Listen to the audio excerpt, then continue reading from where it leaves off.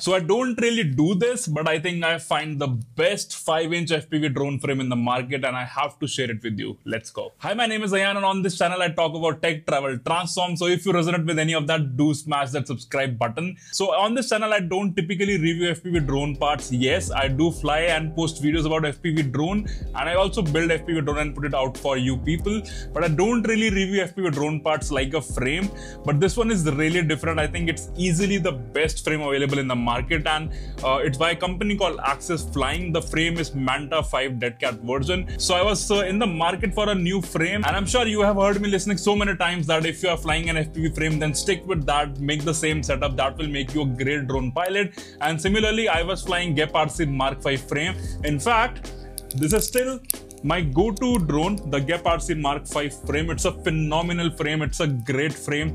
The design is really good. I really love to fly this frame. But there were two problems because of which I actually replaced this frame and I think this is gonna be my go-to frame for a very long time. So first of all, I recently have some issues with GEP-RC support. I reached out to them regarding something wrong with their supplies and they were not very responsive. So it was not a great experience with GEP-RC as a company. But even though I decided to ignore that and still get this frame because as I mentioned, it's my go-to frame and it really flies well, but it was out of stock everywhere and someone recommended me to try this frame by AxisFlying. It's called Manta 5 Dead Cat frame and oh my god, I had such a great experience with unboxing of this frame and overall design. I'm not really sure why I was previously not looking at this frame. For some reason it never crossed my attention, but I think this is now going to be my go-to 5-inch frame and I'm gonna shift my entire fleet to AxisFlying very soon.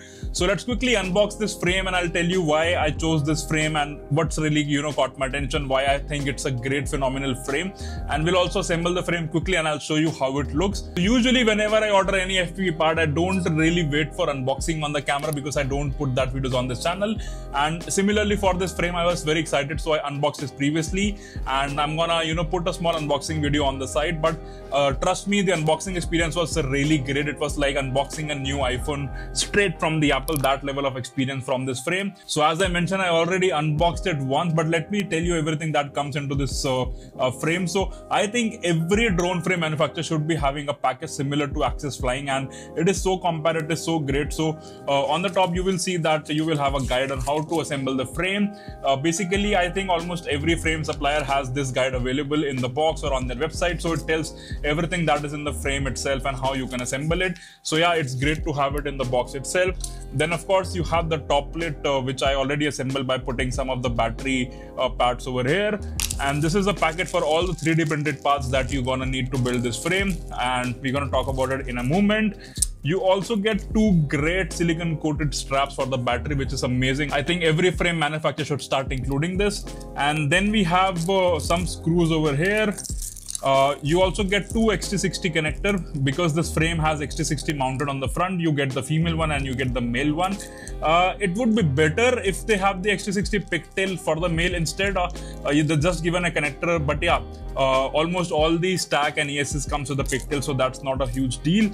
This is like the middle plate, or you can say the fuselage. You can see I have already assembled it, and over here you can see this is a frame CNC'd aluminum in the front. All the standoffs are aluminum, it's not made of steel. And then we have the middle plate, which is a really high quality carbon, really great tolerances. You will not see any residue over here whatsoever. So this is definitely made in a great factory with great precision. Even the standoffs have the branding. It's actually 70-75 aluminum, which is lightweight yet very strong, and you get all the great steel screws over here.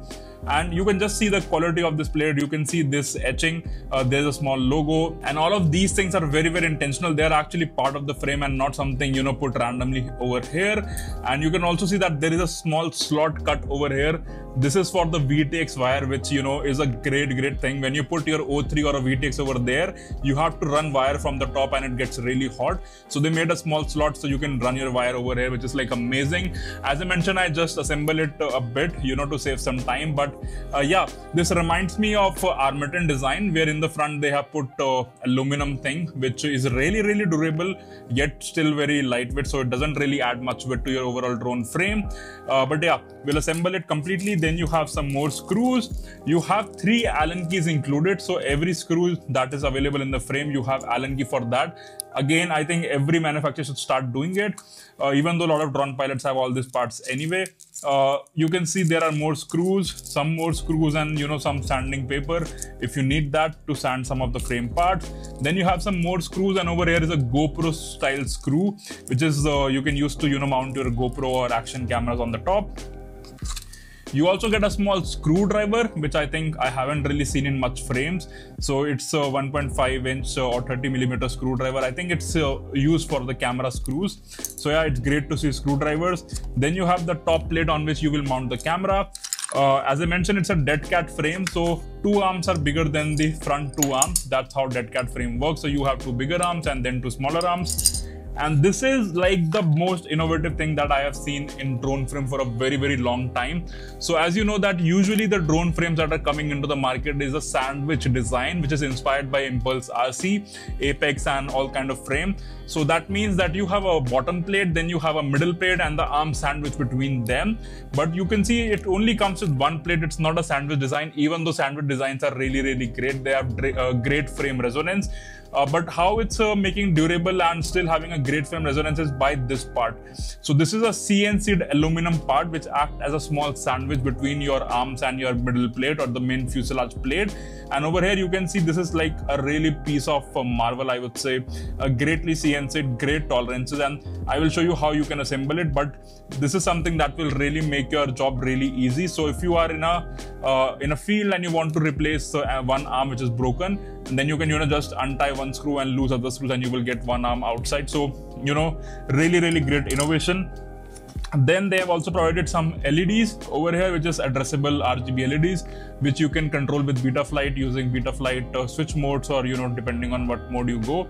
And I'll show you how it looks assembled in a bit. So these are all the parts, and let's assemble the frame quickly. And it's I would say it's a very easy frame to assemble. You don't have to even look at the manual. But let's start with the main fuselage, and you can see, as I mentioned, it only has 1 plate. It doesn't have a bottom plate. So how you really want to do it is, this is something that will go at the bottom, and over here you can put some LEDs. You can see it also has a 3D printed diffuser over which the AxisFlying logo will glow up. These wires are not provided. I actually soldered it myself, but you can just put it over here like this, and these wires can be soldered to your flight controller to control the LEDs. And then you can put your arms over here. So as I mentioned, it's a dead cat frame, so the longer arms will go at the back like this, and the smaller arms will go in the front. I think it's symmetrical both sides, so it doesn't really matter which side is up. And this is how the frame overall looks, the geometry, the dead cat. I really love dead cat frames. The reason that I'm building a dead cat frame and not a normal X frame like my GEP RC is because in the dead cat frame, the propellers doesn't come into the picture.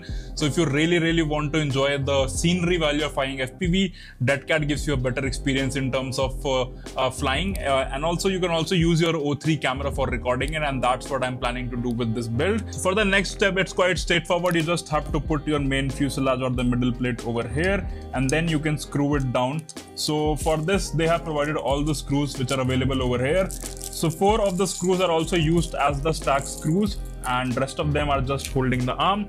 So I'm gonna use my electric trusty screwdriver for this one. So before putting the stack screw, you can also put these screws which will go from top to the bottom, and that makes it really great, because the screws coming from the either side make it a great sandwich, and the frame becomes really durable in event of any crash. So as you can see, it's really easy to hold the entire arm structure just using the top 2 screws. So by just using this top 2 screws, all the arms are held tight, but we still have 8 more screws to go. So you can see that how much durable this frame would be. So I'll start by adding the smaller screws which will go on the outside, because on the inside there will be the stack screw which are the bigger one. And you can definitely refer to the manual to assemble this frame, but as I mentioned, it's quite straightforward. You will figure it out yourself. So on the outside, I'm putting the smaller screws. And I have to say, it's a very clever design, because as I mentioned, if you have to remove just one arm, you can just take out one screw and lose some other screws, and the arm will be taken out very easily. So this frame is really great for maintenance. If you crash, you don't have to remove the entire frame. Unfortunately, for some frame that is the case, you have to remove all the arms, you have to remove bottom plate and whatnot. And the frame that I recently crashed was Impulse RC Apex, and it was totally burned out. It was a dead cat frame, so that is why I'm replacing it with an equivalent dead cat frame. I really like to have a dead cat frame and a normal frame in my fleet. But yeah, you can see these 4 screws are holding the arms at the outer, and you just have to remove one screw and just lose this screw and the arm will come out automatically. So that's how this frame becomes really easy to work with. And yeah, it's a beautiful frame. I would say the quality of carbon really speaks for itself. The carbon grains is really good. And by the way, AxisFlying is the same company that also has come up with the DJI Avata upgrade kits. So you can also have more powerful motor in your DJI Avata, and yeah, that is the same company that has made this frame. Now it's time to put up the stack frame. So I'm using 30 by 30 stack, so I'm gonna go use the outer holes. If you're using a 20 by 20 stack, which I would never recommend for a 5-inch frame, but they've also provided this small 20 by 20 stack screw, so you can use that. But let's use the outer one for me. So I'm just gonna hand tight it at first, and then I'm gonna use my screwdriver. And this one is really easy. It's a really breeze to assemble this frame. I actually assembled it once, so I know where every screw goes, but I'm doing it again on the camera just to show you. And yeah, it's really easy. If you have an electric screwdriver, you don't really have to put a lot of labor into it. So I highly recommend you also get an electric screwdriver. I actually showed this in one of my live stream. I'm gonna put the link down below. I showed all of my tools that I used to build FPV drones. So if you want to pick it up, you can pick it up from there.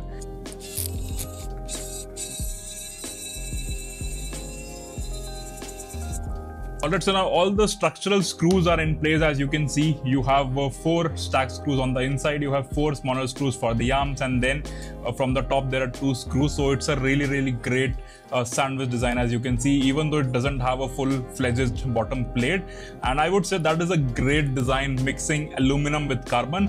AxisFlying is definitely not the first one to do that, but they are most definitely the first one to think of this innovative design like this, where the arms are actually a part of the frame itself, the sandwich between the aluminum and the carbon. And this gives frame a great rigidity, and that's why I think this is gonna be my go-to frame. So yeah, before I finish assembly of this frame, let me also show you what we have got in the 3D printed part. So there is also some innovation happening over there. So there are some couple of holders for your camera, for your DJI-03, which is everything included. If you have an analog camera, if you have a DJI-03, or if you have CADX Vista, everything is included for that. So that is covered. And then we have the 4 arm protectors, which also double as landing gear. So you have to put it like this. And this is a very cool design. I would say this really gives frame a personality. And this goes like this. And that's how this looks. So let me put all of them.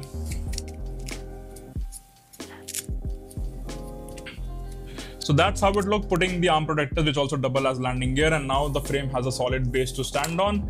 Then talking about other thing, this is something that I have never seen in a frame before. So this is a GPS mount, but this is not a regular GPS mount. This actually is a GPS cradle. So it sits between these 2 things on the back. So if I just put it like there on the back, and then you can see the GPS will lock it like this with the help of some screws. And the reason it's really intelligent is because the GPS is actually cradling on the back, so you can change the direction of GPS depending on the signal strength that you are getting, and you don't have to put it fixed. You can actually move it up, move it down, and move it straight direction depending on how the reception is there. So yeah, that's also included in the frame. Then what is included is a small antenna mount. You can have 2 different antennas or single antennas, so that is also included. This is for putting out a capacitor and a buzzer, so you can actually mount it in the frame itself in the front like this, and this will hold your buzzer and this will hold your capacitor. So again, a very welcome addition to the frame itself. Last but not the least, you also have a GoPro holder included over here like this. So GoPro holder will go onto this on the top like this. So you also have a carbon fiber plate. If you want to put it like a different camera, or you don't want to put a camera, you can just put it like this. Otherwise, if you want to hold a GoPro, then you can also put this 3D printed TPU mount on top of it, and this will hold your GoPro very easily. The GoPro screw is included. And you might be wondering that the O3 3D printed mount is not available, and yes, that doesn't comes into the kit. But what AxisFlying has done that I think every supplier should do is, along with the O3 mount, they have open sourced and made all the file parts available on their website. And FPV pilots usually have access to a 3D printer, so that saves some cost. And if you want to print an O3 mount, you can do it by downloading the file from the website. So as you can see, I have a 3D printed O3 mount over here that I can use to mount O3 on the frame itself, and I've also printed an antenna mount for the O3. So these two were easily downloadable free of cost from the AxisFlying website, and I'm using it to mount O3 when I will be using O3. But for some people who want to just fly VTX, which is analog VTX, they don't need an O3 mount, so that's why they have not included in the frame itself. Yeah, it's not a sponsored video, so I have bought this frame from my very own money, so I'm not really endorsing it, but I really admire what they have done with the overall frame. So let's finish the assembly by putting the top plate over here. As you can see, this looks really good. So if I find the right screws, which I think are this one, I will just put a couple of screws to close the frame assembly, and then I'll talk about the pricing.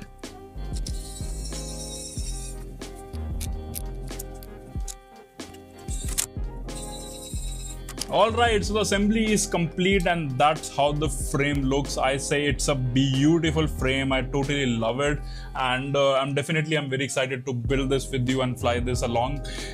So yeah, there's definitely gonna be a build video very soon. As I mentioned, there are a few parts that I'm still waiting to come, but look at this frame. It is really amazing, and I don't think you can get this frame for this much of price money. There is a great value addition.